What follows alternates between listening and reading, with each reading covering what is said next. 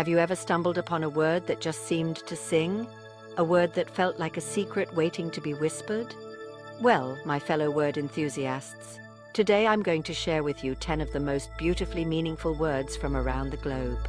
Words that are not just rare, but whose meanings carry the weight of poetry, philosophy, and deep human emotion. So let's dive into the linguistic treasures that await us. First on our list is serendipity. This delightful word means finding something good without looking for it. It's like stumbling upon a four-leaf clover while taking a leisurely stroll. Next we have ephemeral, which describes something that lasts for a very short time. Like the dew in the morning or a shooting star, ephemeral is the beauty of fleeting moments. Moving on, hiraeth, a Welsh word that tugs at the heartstrings. It expresses a deep longing for a home you can't return to, or one that was never yours. It's nostalgia and yearning wrapped into one. Our fourth word, sonder, is the realization that each passerby has a life as vivid and complex as your own. It's the sudden epiphany that everyone has their own story. Komorebi comes from Japanese, describing sunlight filtering through trees. It's nature's own cathedral, isn't it? The dance of light and leaves creating patterns of unspeakable beauty.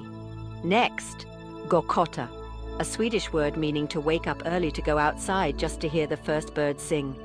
It's about embracing the dawn and the symphony of the morning.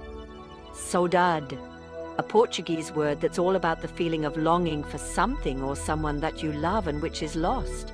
It's love that remains after someone is gone.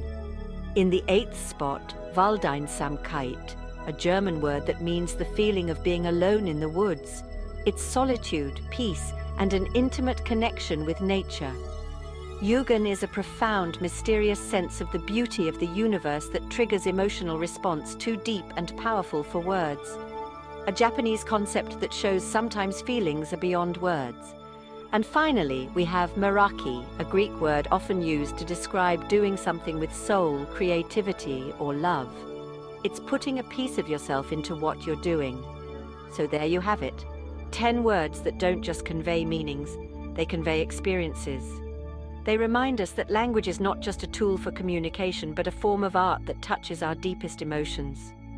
Each word is a brushstroke on the canvas of our human experience, painting a picture that's as unique as it is universal. Thank you for joining me on this linguistic journey. I hope these words inspire you as much as they inspire me, and that they add a little extra beauty to your conversations and thoughts. Until next time, keep seeking the beauty in the words around you.